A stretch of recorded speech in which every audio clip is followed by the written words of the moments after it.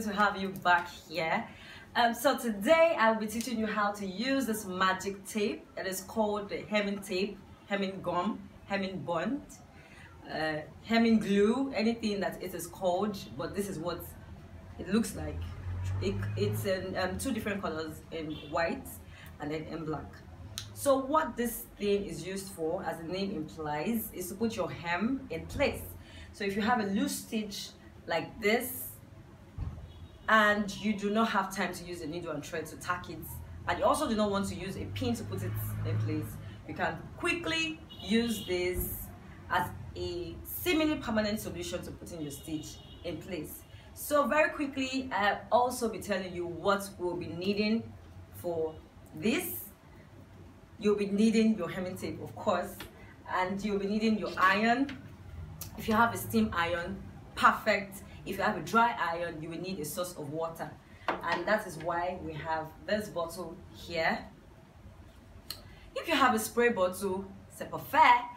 But if you do not, I have improvised with this bottle. I simply drilled a hole on the cap. If you do not have a bottle, that is when you can use a towel.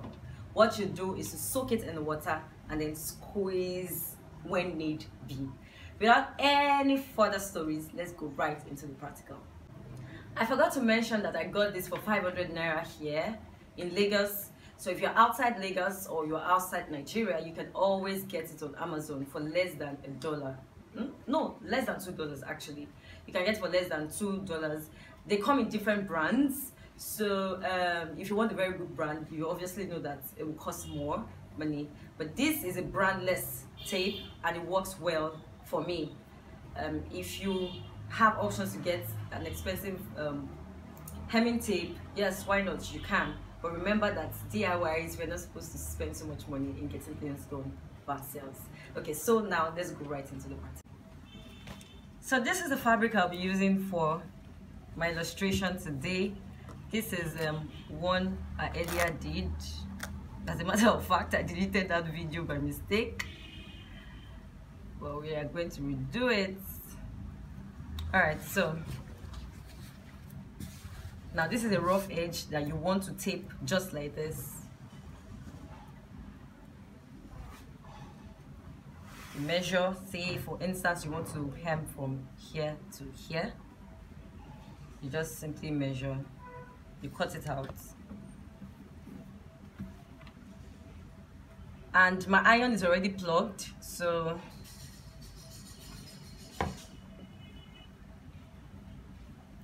you turn it, you wet it. It's easier to use a spray bottle. If you do have a spray bottle, kindly use a spray bottle. When it is wet, you use your hot iron on it. Make sure that the iron doesn't touch the tape. If it touches the tape, it is going to burn it. So you see, the iron gently. Gently, gently, gently. Make sure you don't burn your cloth. You have to be very careful. Okay. Oops, so hot. If you can see, you would see that it's actually coming already. This part that is not glued is because gum didn't get there. The gum didn't get there. So this is it. This is what it looks like. You allow it to dry a bit. This was what it was before, and this is what it is now. C'est fini. So I'm going to show you how to use it on a thicker fabric. This is a jean fabric. In the video I did earlier that I deleted by mistake, I used the hemming tape on this side. Luckily for me, I didn't finish hemming everything, so I'm going to use this. This is just to show that it works perfectly on any fabric. You just need to be patient in ironing the tape gum on the fabric. So what I'll do is go right. I don't know if from here to here.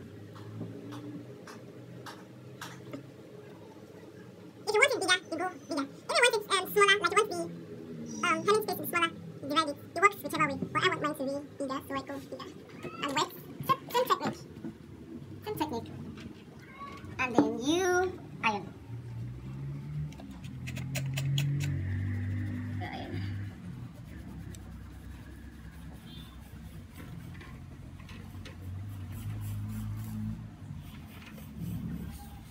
Careful not to burn your clothes. If you want to use this tape on a nylon fabric, I would suggest that you don't iron directly on that fabric. For instance, you can just place another fabric on it like this and then iron. That's if you are using it, if you want to hem a nylon fabric. But if it's not a nylon fabric, you can always iron directly on the fabric, but inside, not outside. So you see, oops, let it get cold before you do your try and error. Let it get cold. When it is cold, that is when you, let's see, for instance, all this I did, see that it's completely glued. So when this gets cold, you can even see already that it is, oops, it's glued. So basically, you know what the hemming gum is used for. It is used to put your hems, your stitches, loose stitches in place. So I will now show you how to do it on a sleeve that has a loose stitch. Yeah, so guys will relate more to this practical because the hem of their trousers sometimes is not, most of the time actually, is not in place. So you see that the sleeve of the hem of this sleeve is not in place, and I don't want to use pin to put it in place anymore. So what I will do is turn it inside out, because this fabric is not too friendly with heat, so I would rather iron on the reverse.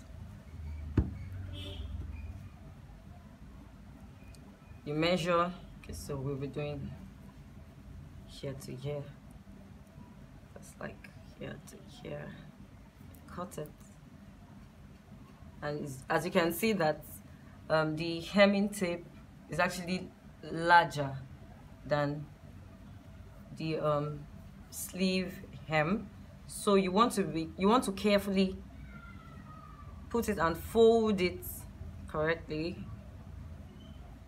You can see perfectly. Fold it. Cut every excess. Just cut it away because we don't want the iron to touch.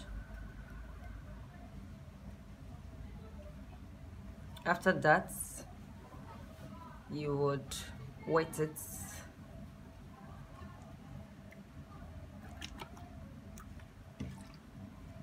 Wet it. And then put your iron.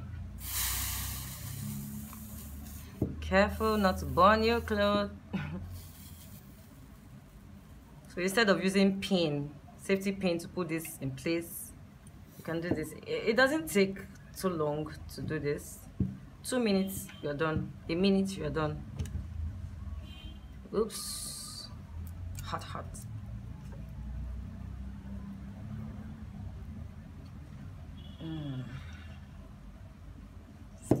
And voila, you have your sleeve back to life.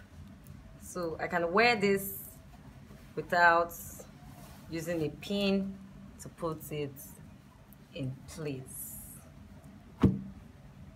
That's the basic use of a hemming tape, but there are so many other things you can use the hemming tape for that I will be showing you in subsequent videos. Thank you for watching. If you do not know where to get the hemming tape, put your comment on this video and I'll direct you to where I got mine here in Lagos. So I want you to try it and give me your feedback on how well the hemming tape worked for you. Thank you for watching. Until next time, stay safe.